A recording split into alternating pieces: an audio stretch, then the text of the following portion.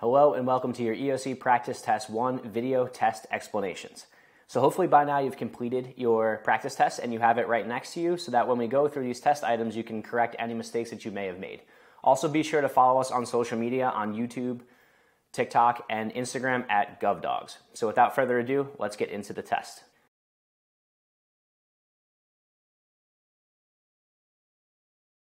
Okay, so number one says, the three branches of the federal government are known as. So this is one of those questions where you either have it or you don't. The answer here is A, the executive, legislative, and judicial. At this point in your civics career, you should have a pretty firm grasp on what the three branches of government are. Obviously, again, executive, legislative, and judicial. Number two, which Supreme Court case established judicial review, right? Now, the judicial review process itself is actually the Supreme Court's ability to say whether or not something is constitutional or unconstitutional. This comes up with Marbury versus Madison. So the answer here is going to be C. If you got this one incorrect, what I suggest is you go back into your landmark library with all your Supreme Court cases and thoroughly review each of those and the so what, the important part and the purpose and why we care about each of these Supreme Court cases. The answer to number two is C. 3. This type of government gets its power directly from the people. Now there's a specific word that I want you to pay attention to in this test question, and that word is directly, right? So a lot of times you can actually answer the question by just using specific vocab in the question itself. In this case, we're looking at directly, right? So we know that a government gets its power from the people is a democracy, but you have two test question or answers here that potentially could work out for this question. You have a direct democracy and a representative democracy. Now again, that keyword directly is going to point you to the correct answer, which is C, direct democracy in this case. 4, this section is known as the introduction to the Constitution. Now be careful with this test question here. So we have A, we the people, B therefore, C the preamble, and D the articles. The answer here is going to be C, the preamble. Now the state of Florida will give you tricky questions like this to try to throw you off of the correct answer. So yes, the preamble does start with the words we the people, but that's not what the question is asking. They're asking for the specific section that is known as the introduction to the Constitution. That answer is going to be C, the preamble. 5, this event aimed to attack the Federal Armory in Springfield, Massachusetts, and eventually led to the writing of the Constitution. D is the correct answer here. This is Shays' Rebellion. So Shays' Rebellion really highlighted the inefficiencies of the Articles of Confederation, not allowing the federal government to have basically any power to enforce any of their laws, collect taxes, etc., and putting a lot of power in the state's hands, which eventually they abused. Daniel Shays rebels against the abuses of the state, and eventually it's pretty clear that we need a new form of a constitution to govern the United States. 6. Roughly how many nations make up the United Nations, or the UN? The answer here is D, about 193. Now, this is going to fluctuate. Historically, we've had members added and subtracted from the UN. So just be aware that if they do ask you a question like this, it's about 193. 7. What is the minimum age requirement to run for President of the United States? Answer here is C, 35 years old. Now, this is another one of those questions where you either got it or you don't. Basically general recall question. Now there aren't too many requirements to becoming the President of the United States, so if you got this one incorrect, I recommend you brush up on those requirements. Number 8, which of the following is an example of diplomacy? So whenever you hear the words diplomacy or diplomat, I want you to think of the United States and their relations with other countries, all right? The answer here is A, nations join together to deal with issues. So whenever you hear of a diplomat or diplomacy, think the United States and their friendships and relationships with other countries around the world. Number 9, what role does the media play in government? You have A, watchdog, B, to inform the public, C, both A and B, and then D, to sell you products. So the media obviously does sell you products inadvertently, but that's not really their role in government. And the answer here is going to be C, both A and B. So they are a watchdog to highlight inefficiencies or wrongdoing by politicians or governments, and B, to inform the public. Yes, the media's job is to inform you on what's going on around the world and in your local community and in your country as well. 10, how does the rule of law affect government and institutions? So this is a definitional question where you need to know what the rule of law is. So rule of law is definitely an American principle that you should have seen throughout the year. And the rule of law basically means that nobody is above the law, right? The law applies to everybody evenly, whether you're the president, whether you're a school teacher or your lawyer, etc., right? You must follow the law, doesn't matter who you are. The answer here is A, it holds government officials and institutions accountable, right? Doesn't matter who you are. You could be Harvard, you could be the President of the United States. You violate the law, you still have to pay some sort of price. 11, how many Supreme Court justices are present in the U.S. Supreme Court? C, 9. Again, a recall question. If you're familiar with the structure of the Supreme Court, which you should be, There are 9 justices total. That odd number is on purpose. So just another recall question, make sure that you know that there are 9 Supreme Court justices in the Supreme Court. 12. The Bill of Rights in the state of Florida, in the Constitution, is known as. So in Florida, we don't call the Bill of Rights the Bill of Rights, we call them the Declaration of Rights. Now, a lot of state governments will have some sort of Bill of Rights mixed into their constitution. It kind of goes along with the fact that a lot of state governments mimic the federal government. So the answer here is going to be A. In Florida, we call it the Declaration of Rights. Number 13, if both houses of Congress pass a different version of the bill goes to, you have a couple answer choices here. A, filibuster, B, the president, C, the Supreme Court, and D, conference committee. So the answer here is going to be conference committee. Say the House passes one version of the bill and the Senate passes another version of the bill. That bill cannot go to the president unless it's one bill packaged together. So what conference committee does is takes the House and the Senate's version of the bill and allows each house of the legislature to kind of work out and come to some sort of common ground so that they can pass the bill on to the president for approval or for veto. So conference committee, again, is just kind of hashing out the differences and finding some common ground on the bill so that they could pass that off to the president. 14. What is the difference between the U.S. Constitution and Florida's Constitution? So the answer here is B. Florida's Constitution is more specific. Now, the example that I use in my classroom is I always ask my students, is it easier for me to make specific rules for you in this classroom or for the school as a whole? And the answer, obviously, is it's very easy for me to make more specific rules for my classroom. Why? Because they're all the same age, they have similar interests, it's a smaller group of people, therefore I can be more specific. The larger the population gets, the harder it is to be specific with your rules.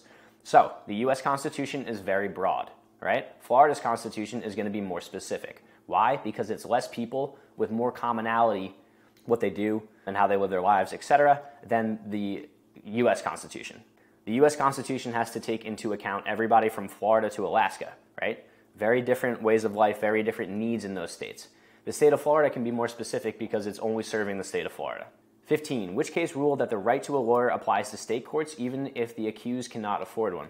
This is C. This is the original Florida man, Clarence Earl Gideon, in Gideon versus Wainwright. All right?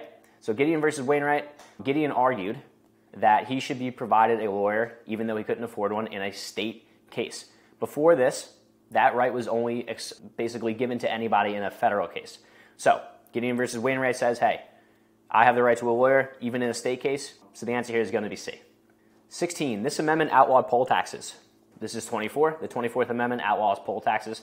Poll taxes were a certain sum of money that you had to pay in order to vote. Obviously, that's unconstitutional. A lot of that was designed to discourage African American voters.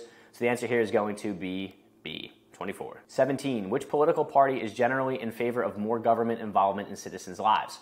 This is going to be the Democrat Party. All right, the Democrats do provide a lot of social welfare programs as part of their platform. And in order to pay for that, those programs, you need tax revenue. So if you want to tax more, then you need to get more involved in your citizens' lives. Generally, the answer here is going to be A. 18. Which act was a catalyst for the Boston Tea Party? A is the answer here, the Stamp Act. So the Stamp Act is putting taxes on things like paper products and all that type of stuff. The colonists obviously were super upset about that, and they retaliated by pretty much throwing a bunch of tea into the Boston Harbor. 19. Which event limited colonial expansion west of the Appalachian Mountains? This is going to be C, the Proclamation of 1763. So King George, basically, after the French and Indian War, had all of that territory west of the Appalachian Mountains. He did know that Native Americans were there. He did know that some of the French were still there. So in order to prevent going to war again and to further the debt that England was facing, he basically said to the colonists that you guys cannot move west of the Appalachian Mountains. And the colonists' opinion of that was that he was, basically limiting their economic freedom. He didn't want them to settle over there to make money, etc. So that was obviously a point of contention, catalyst for the revolution as well. The answer here is going to be the Proclamation of 1763. 20. Which is an example of an international organization? So you could consider all of these answer choices an organization, but only one is an international organization. Now, international means the entire world. The answer is B, the World Bank. So you want to use these test questions to your advantage. Try to find some of those keywords that you can use to better answer the question. Answer to number 20 is B. 21. Which branch of government enforces laws? So the main priority of the executive branch is to enforce laws. The answer here is B. Again, either you know it or you don't. This kind of goes back to that first question about the branches of government. It's not enough to just know what those branches are called. You need to actually know what their purpose is. Answer here is B. 22. Which form of government is controlled by one ruler with absolute power? Okay? The best answer here is going to be an autocracy. Okay? The prefix auto means one. Again, you can kind of play that word game with the questions and the answers. So the best answer here is going to be an autocracy. 23. Which article of the Constitution describes the legislative branch? This is going to be Article 1. Okay? Legislative, executive, judicial. Article 1 is the legislative, Article 2 is the executive, and Article 3 is the judicial. So just something that you should know. We talked about that previously. 24. Which answer choice best describes the Cold War? So this is more of a U.S. history question. It does apply to civics as well, especially when we get into our chapters about geopolitical relations. The answer here is C, conflict between the U.S. and the Soviet Union.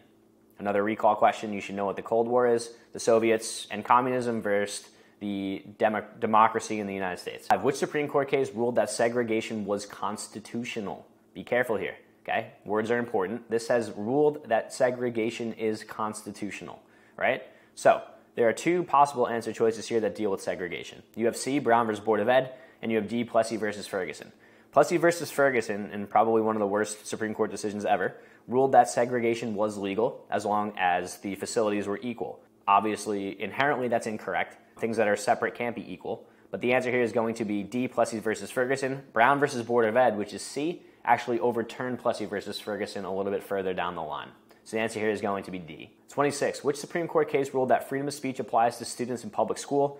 Tinker versus Des Moines. The answer is B. Again, wore the black armbands to protest the Vietnam War. They were told to take off the armbands. They said that that violated their First Amendment right to freedom of speech, and the Supreme Court agreed. Okay, the answer here is going to be Tinker versus Des Moines. 27, the president basically get his members of cabinet. The answer is A, he appoints his members of cabinet, all right? He doesn't elect them. All of the above makes no sense, and then none of the above, again, makes no sense. So the president appoints members of his cabinet. The president gets to choose. 28, a group of people who share a point of view about an issue and unite to promote their ideas are called interest groups, okay? The purpose of interest groups are to influence legislation about issues that they care about. So whether it's the tobacco lobby, or maybe it's the alcohol lobby, or an environmental lobby, their job is basically to promote legislation that favors their interests. The answer here is B. Who approves presidential treaties? The answer is A, Senate. Anytime there's approval needed in Congress, it's going to be the Senate, all right? So anything that needs to be approved, whether it's a presidential appointment, whether it's a treaty, all right, the Senate is really going to handle that. So the answer here is A. And 30, why did Thomas Paine write his pamphlet Common Sense? The answer is C, to persuade the colonists to become independent from England. Now, why common sense is so important is because it legitimately did persuade colonists to become independent from England. Thomas Paine basically laid out the reasoning to become independent. Many colonists agreed with him, and that was another catalyst for the Revolutionary War.